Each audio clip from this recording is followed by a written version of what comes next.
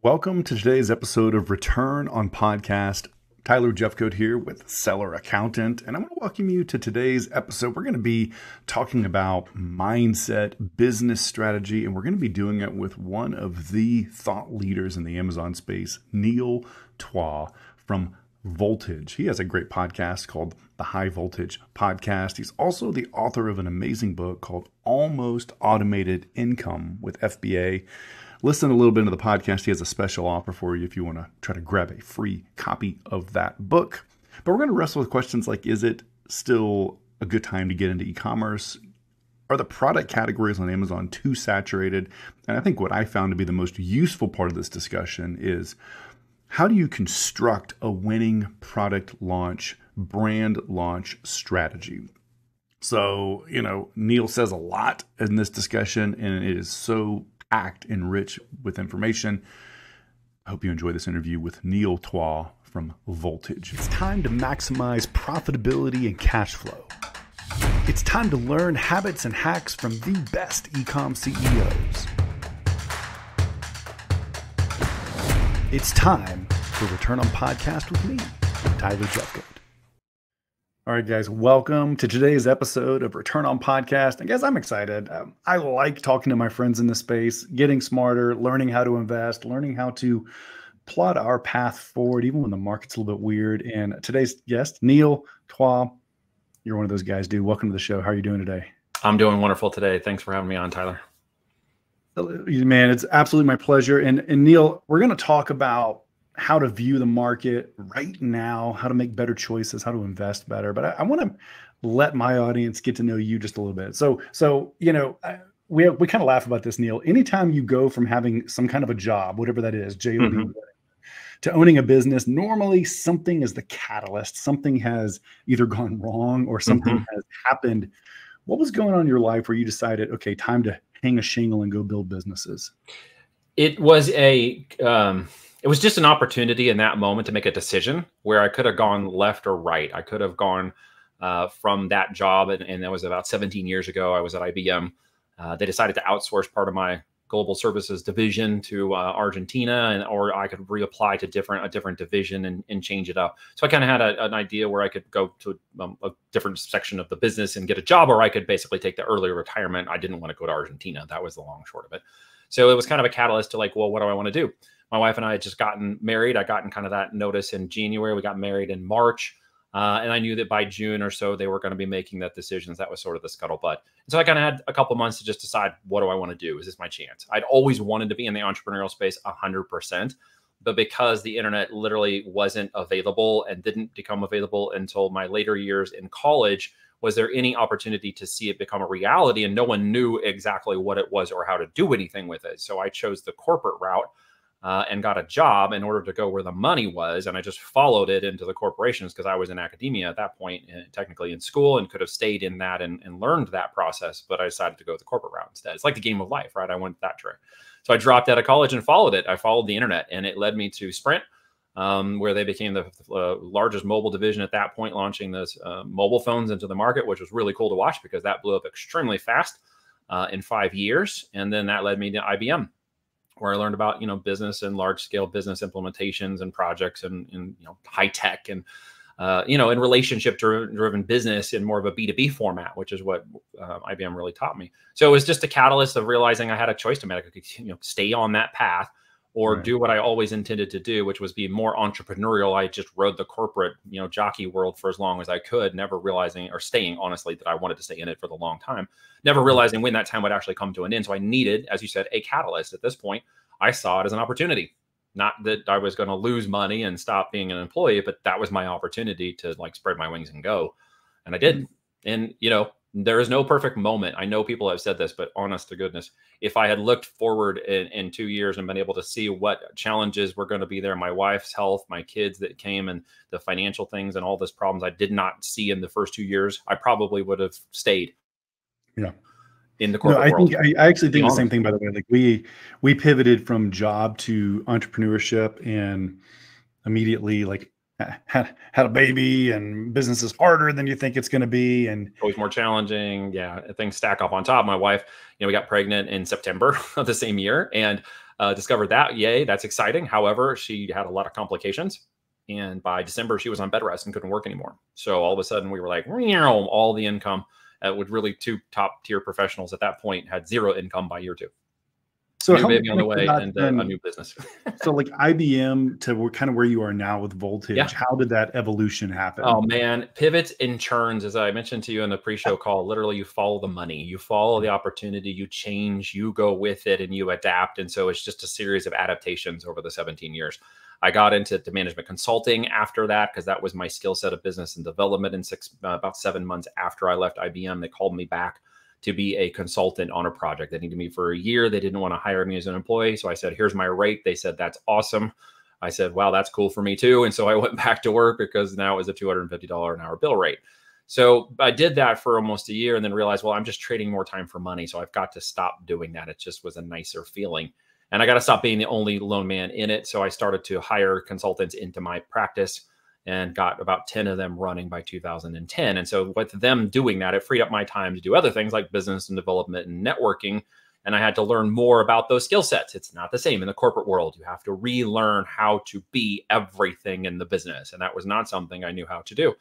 And so I literally learned it on the job through trial and errors and opportunities and failures, and discovered I was really good at the paid traffic and media side. I was really great at, understanding the customer journey and the story and building a qualified sales process with ethical sales boundaries, because I'd hired a mentor who basically helped me understand that sales fixes everything and I couldn't be afraid to sell. I just had to learn to find the right person to sell to. And that was a huge win. And so while that was going, I started playing online more and started learning how to do, media and online buying. And that led me to physical products because I owned the offer, I owned the digital, and I didn't own the physical. So I wanted to own the brand. And so I said, hey, let me own the whole thing.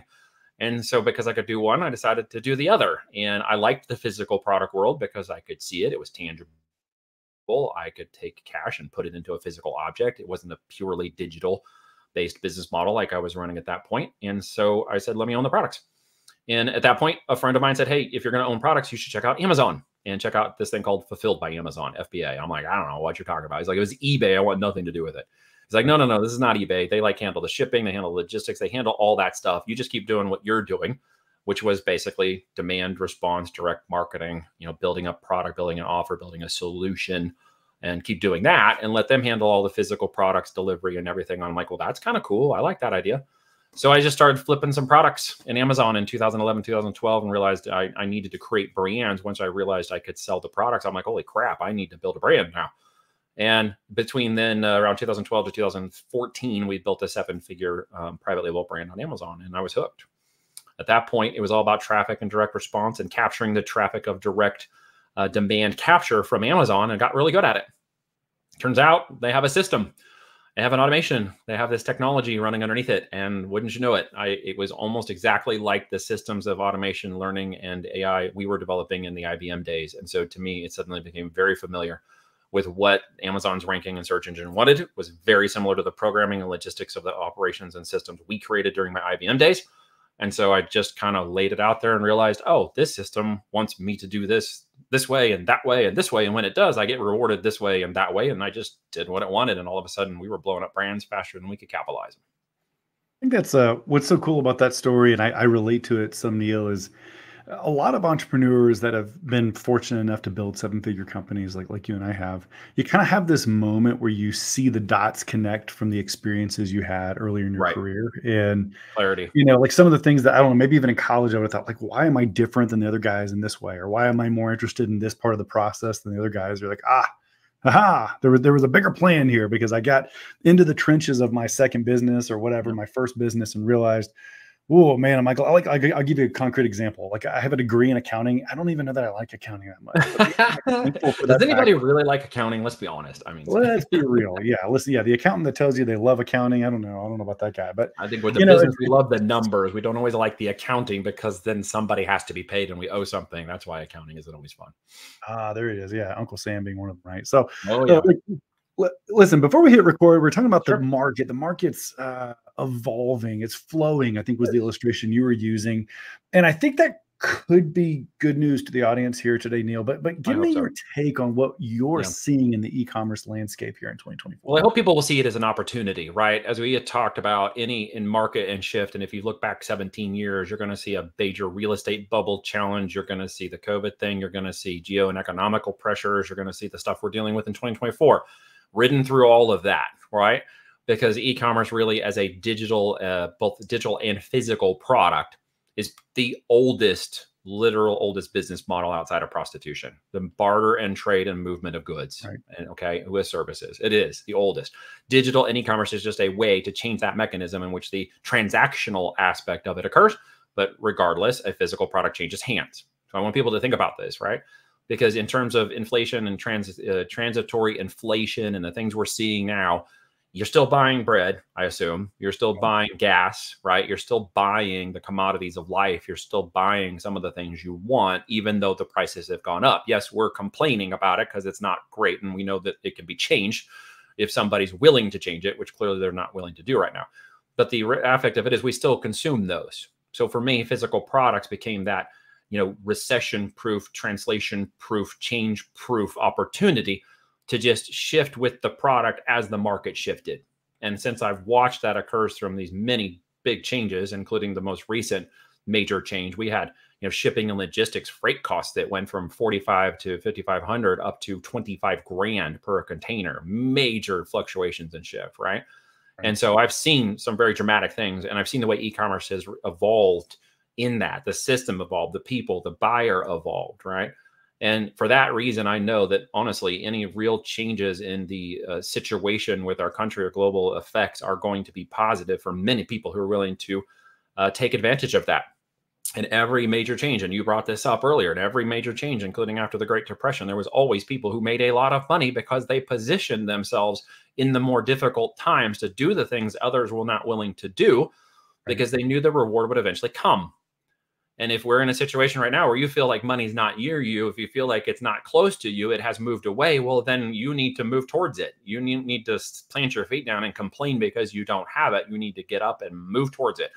And right now, real estate and other things are having a lot more difficulty, dialing in on numbers and opportunity and cash, and even some franchise opportunities are having troubles because of real estate and local realtor problems and just supply chain and elasticity of demand and locations based on the physical presence of these buildings, which we discovered was a big problem in a couple of years when everything locked down, right?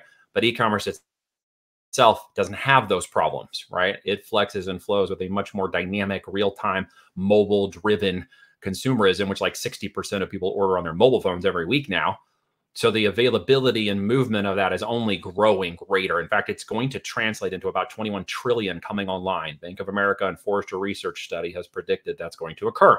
And it's going to occur in probably the next 10 to 20 years, if not sooner. So you're either going to be a part of it from a consumer perspective, or you may get victimized it by inflation or other problems, or you might choose to get in the game and take it as an opportunity and watch yourself get slingshotted off the back of this, because everything ebbs and flows. While it always goes up, it comes back down. And what we're watching in a lower period for some people right now is going to slingshot back up. If not in the next year or 2 years or 3 years, it's going to happen. Yeah. But Neil, the aggregators, that time has passed, and there's a million products now. And oh man, like it's just too saturated now, Neil. We can't do it. We can't make a living building products. No one makes any money. There's no profit. Amazon steals everything. They'll take your product ideas and myth. Are there problems? Has Amazon crossed barriers? Absolutely. Have they done it as a company holistically? No. Have they had bad actors inside of their business? Yes. Have we been impacted by bad actors inside of their business? Yes. Every corporation has its problems because it's all just a conglomeration of people. But as a corporate policy, they're not there to steal your brands. They want to actually help you grow your brands. This is the truth, right? Is there profit to be made? Yes, if you know the numbers. I know people focus on so many of the wrong numbers, the number of sales, the revenues, the idea of product, and this hopium mindset that everything is going to be resolved by one product, which it's not. So they get all of these grandiose ideas that are incorrectly stated, that aren't based on the numbers. They don't do the data correctly. They don't account correctly for what it means to run a business by the numbers. They run it by gut feel. Products are always have the capability of being saturated, either in the market you enter or over time they will become saturated. But one thing will not become saturated, and that is a brand. Okay. The same way there are 10 burger joints, you can name them right now. Okay. There are plenty of brand opportunities for every person who's willing to attach themselves to a brand, but not a product. To go to 0 to 100 on products, anybody can really do that in time.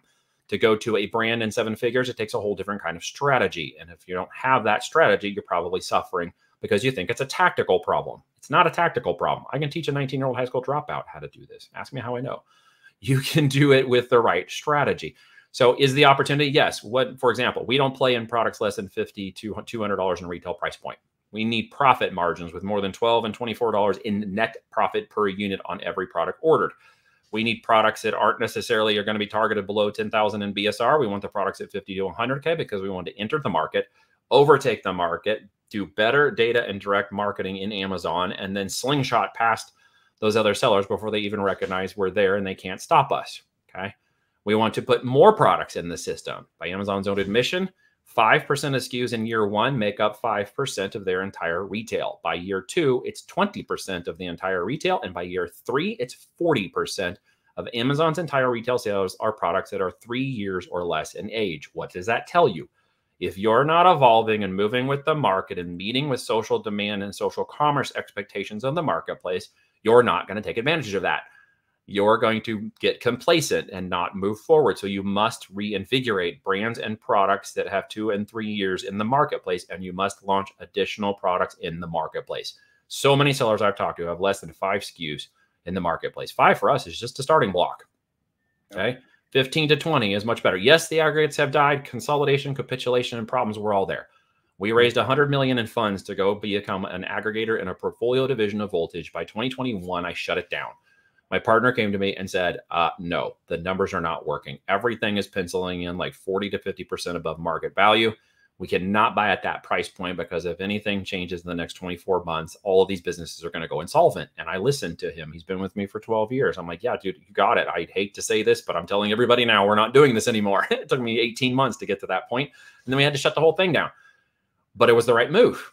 So now what is the move? Because money is moving and it's changing like a river, like Amazon's a river, but it changes and flows, is going into acquisitions. So now we are actually acquiring a very consolidated level of brands in a specific area and a specific price point of profitability and growth. And we're shooting for 5 this year because the market has come down and it's now a buyer-friendly market. Okay.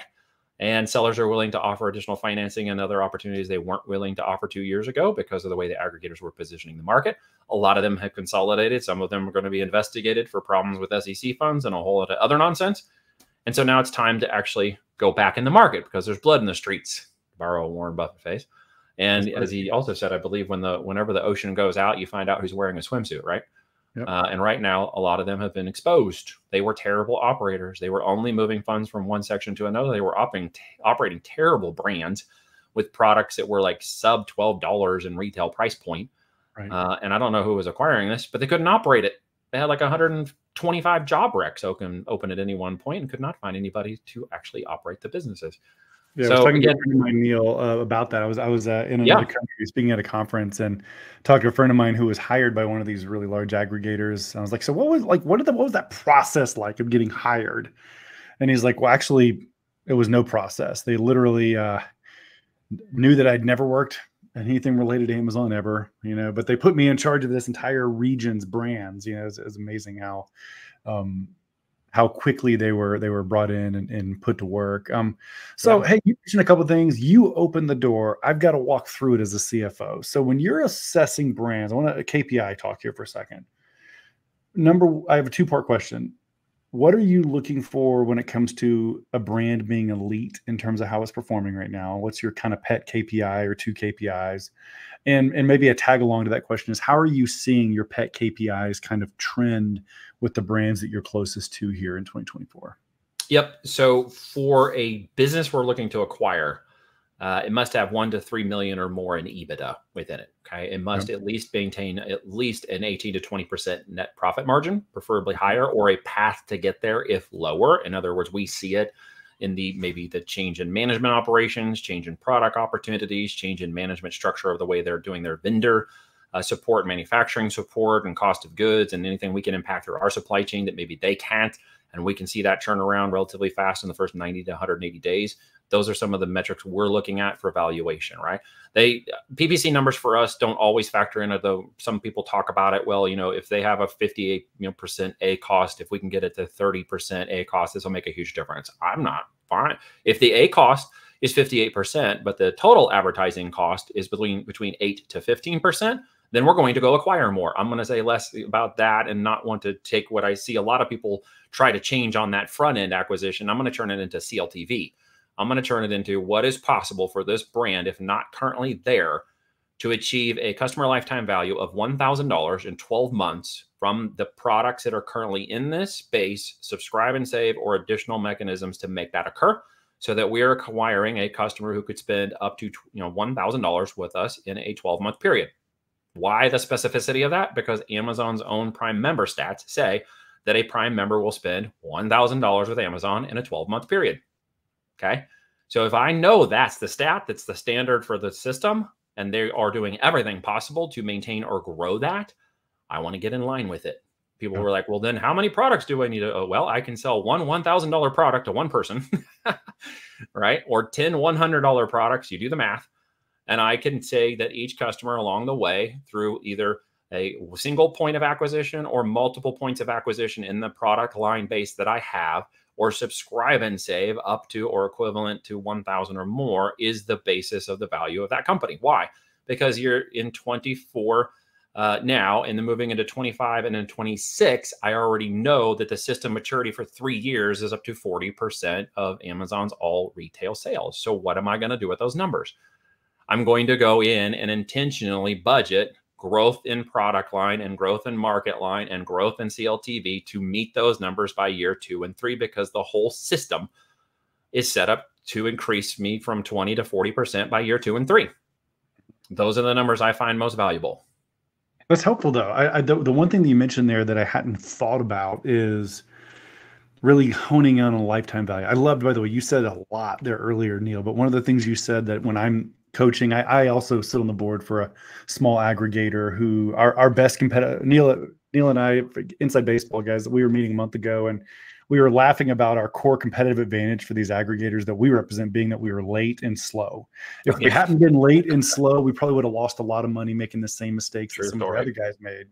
But being late and slow made it to where we bought healthier brands and we were slower to acquire them. And so, something I love that you were focused on is having a higher price point, that having a retail price that's more than $50 is a real winner for a lot of our, even just my personal CFO clients.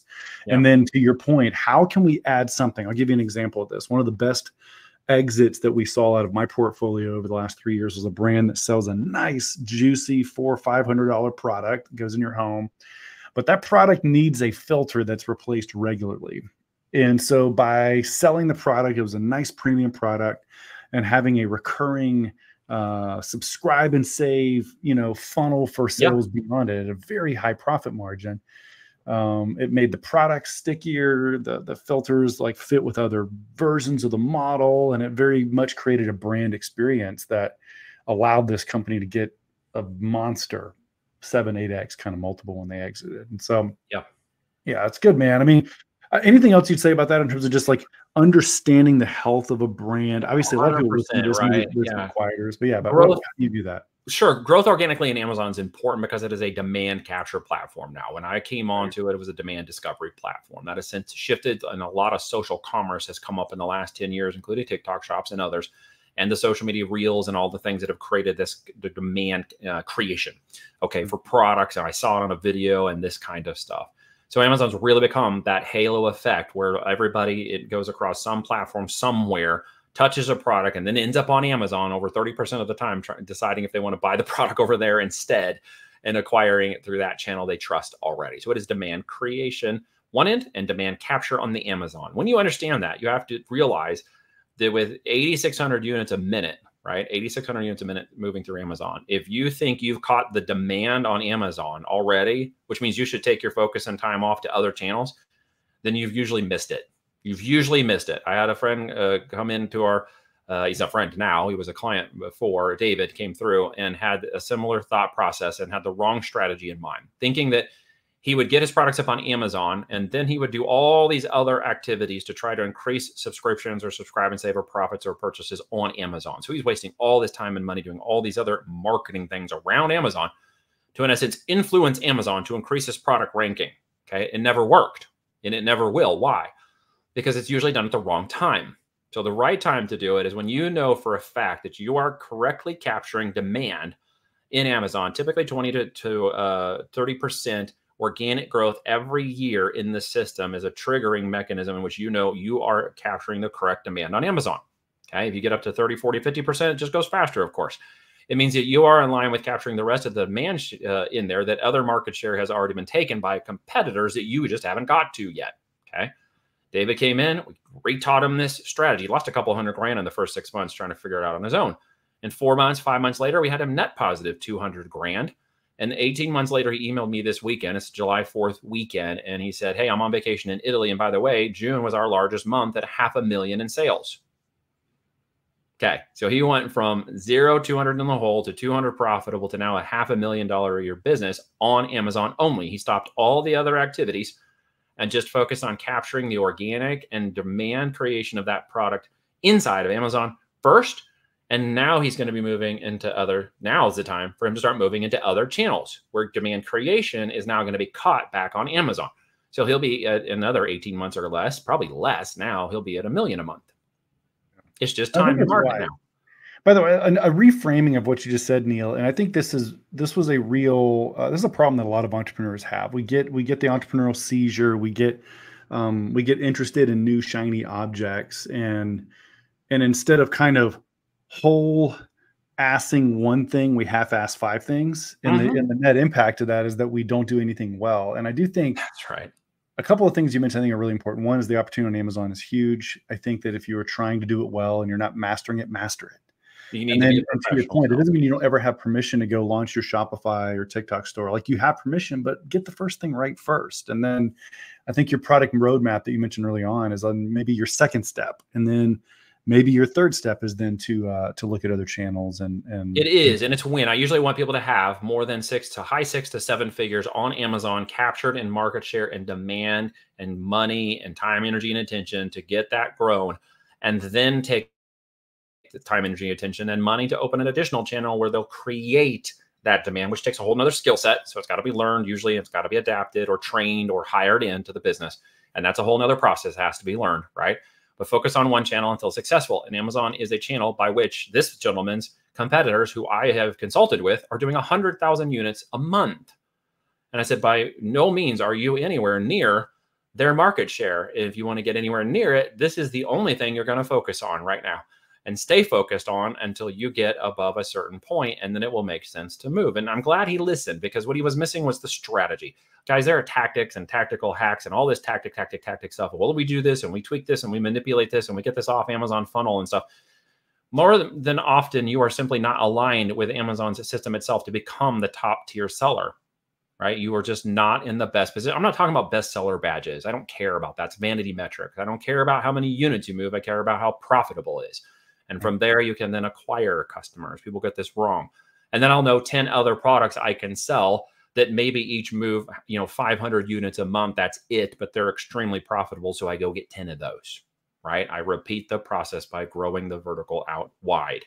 And I will do it very different than others will do. And then, of course, the cream of the crop rises to the top. Some of those brands and products will take off, right? It's a law of averages. They will take off.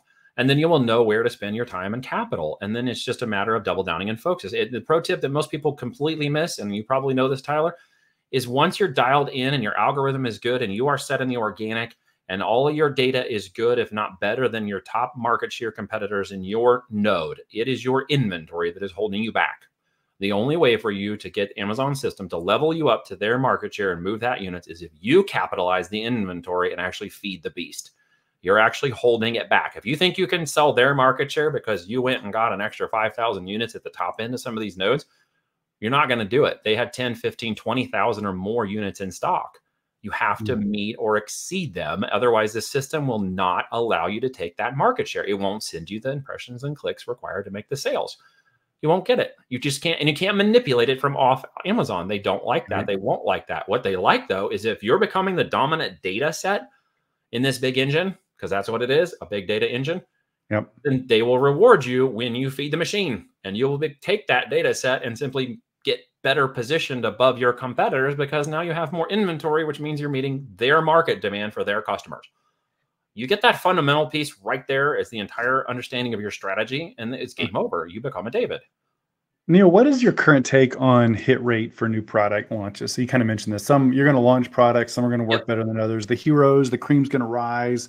What are you seeing in the last 12, 24 months in terms of hit rate? So I have, my methodology hasn't changed. It's my 5x5 methodology, 5x5 product launch playbook. We will launch 5 products in the system. Okay. We will launch 100 unit tests of each of those products to define in a market, brand, and segment which of the products this person wants. And it cannot be defined exactly by one existing in the market, but it is going to be defined by my version of that one existing in the market as to whether or not I can sell it or even sell it better than them, which will then allow me the understanding and the data to go order 1,000 units and do a full product launch, a customized product launch. It means changing the packaging, changing the product, and actually going for a full 1,000. That means I moved from a soft market launch, okay, to prove the product can sell. Remember, sales fixes everything, to an actual full product launch out of revenue and into profit. Once that 1,000 units goes in, once I've gotten more reviews, once I've moved forward, then I will still not marry the product until I see the velocity of that 1,000 units moving in the system as reviews come in and as time and market occurs past 90 days and 180 days. That data set tells me everything I need to know between whether I order 5,000 or a 40-foot container next. And then I have my year-to-date annual run rate. So I know that out of 5 products, 2 of them, usually 1 to 2 of them, will be the hero products. Once I have those, I have now created a cylinder, not a funnel. I've created a cylinder. And then I will take that and replicate those products because, again, more products in the system to more people, okay, meets them in demand of the same product base going across. If you got an iWatch, you got an iPhone, you got an Apple Pro Mac, you got the desktop, you got the, we're just going to follow retail and we're going to go boringly wide across all of those same products and capture every bit of that other market share that wants some other variation of that same product from the hero products that we found. And then it's like success is shooting fish in a barrel. Every product I put in is going to sell. The question is, which ones sell the faster velocity? And then focus all the intention and time. And like a CFO, once those get across a certain line on the bottom and they are not performing above the ones above our specific line, we let them sell out of inventory. Why?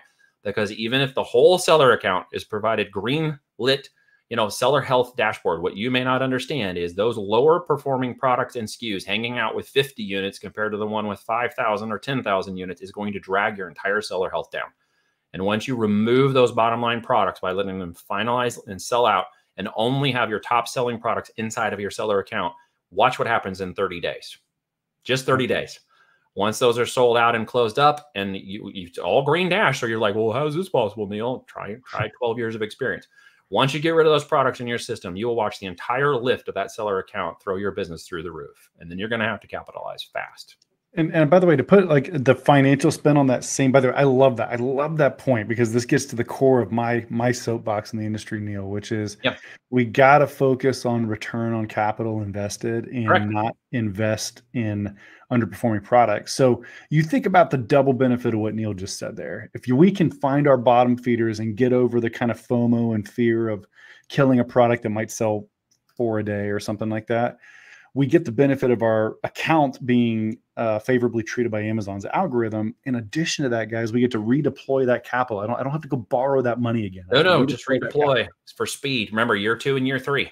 So everything we're talking about in my 5x5 is year 1, so that you are then moving another 5 products in by year 2, because each market you're going to get a 5% and a 20% and a 40% jump. So the more products you put in, the faster that snowball starts to juggernaut down. And pretty soon, again, 18 months to 24 months in, like potentially Daniel and David and Adam and the others that have just done this, you'll watch the reciprocal benefits of that come. You just got to have the teeth to move and stay in that marketplace and watch what happens, right?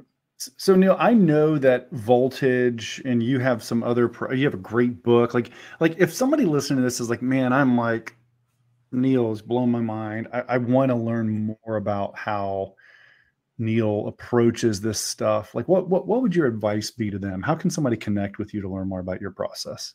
Well, first up, a gift to anybody who's listening, to the first 10 people who come on here right now. We've got a code that you guys can use for the book. If you're a book reader, that may be your next stop, right? You can go to voltagedm.com/book and use the code. I think it's Tyler Jeff code. Is that correct? Mm-hmm. Okay, so Tyler Jeff code, full name, that's your code, and that will give you a free version of my book. You might want to digest that and read it. That might be your next stop. Okay, there's education in there. It's 15 other experts that I interviewed on my podcast that combine the 5x5 experience and everything from image and graphics to accounting to business development of the products and the optimizations of the listings and the PPC management. There's a whole lot of real good strategy that follows that in there. That might be your next step. Or anywhere on voltagedm.com, check out the podcast. I got a High Voltage Business Builders podcast. You can learn a little bit more about the way we think and do. There's a presentation on there that explains the business model of how we work with people for 12 months. It's an invitation-only group of clients. And maybe that's your next stop. Or check me out on social media. I'm all over the place. You might find you like me or don't like my views, but that's okay because I love my social media. And I'm on Facebook and Instagram and X and all those places. And you might find that's a good place for you to connect as well. Yeah, that's great. And so, guys, for those of you maybe seeing this on YouTube or listening to the podcast, I will make sure that my team puts these links that Neil just described in the various show notes. If you want, it sounds like you get a free copy of this book. I'm giving away 10 free copies to your followers right now. Anybody, the 10 codes will go in, and then it's done. That's all we got. Okay, well, guys, take him up on that free offer. And then Neil, just such a wealth of information. I love how clear you are as a marketing strategist and thinker. And hey, I always just ask my guests, because I'm trying to get better. I like to surround myself with people who are killing it. You're one of those. Is there a habit, hack, process, life rhythm that gives you just an outrageous return on investment that you'd love to share with the audience? Yeah, I think, well, the one that really translated my brain about 3 to 4 years after I got started in my own business was a book that was given to me by a friend. It was called Feel the Fear and Do It Anyways by Susan Jeffries. And that really stuck to me. And part of the thing in that book was to address the fears we have and the ways we can cope or deal with them or get past them. And one of the questions that was asked, and that had sort of always stuck with me, was what was the worst that can happen? Like, it's easy for our minds sometimes to think about the bad things that can happen. It's really hard for us at times to think in abundance about what's the actually really good thing that could happen to us if we stay here, because it's harder to sometimes recognize that when scarcity of money and time and other things are playing at you, or if you're a family man or a woman and you've got kids in life, things bearing down on you. But it really was, what's the worst that can happen? And once you speak it out there and you name it and understood, okay, this is the worst that can happen. All right. Then you realize what it's possible for you to do to avoid or get around it, or to bring that abundance of opportunities to you by removing and speaking out the scarcity and start speaking in the abundance. It's very powerful. It's really simple to do. It's something that actually takes you a daily effort to get up and do. And every day I get up and I'm reminded, and I thank you, God, for the blessings that I have, my family, the things I've got around me. The time that he's given me again to be here to continue to spread this and help people and use my business as a mission to get this message out there. And that is that, there are worse things that can happen than the ones you probably think are going to happen. I have had divorce. I've had my challenges in life. I've gone bankrupt. My lovely wife I've been with for 19 years. She died in front of me in the hospital room, and then had 3 surgeries to save her life. And I thought I was going to be a dad with 4 kids under the age of 5 on my own. So I have met a lot of my worst fears head on in my life and dealt with them. And I can tell you, I'm still alive. So, every other opportunity is an opportunity to do better. And I hope that today that you will take whatever challenges you have and try to reframe them into abundance, because that's the biggest life hack that no one can ever take with you, as a force to be reckoned with when you are an unstoppable person who will not take no for an answer. Love it. And name the book one more time. What was the book called? Feel the Fear and Do It Anyways.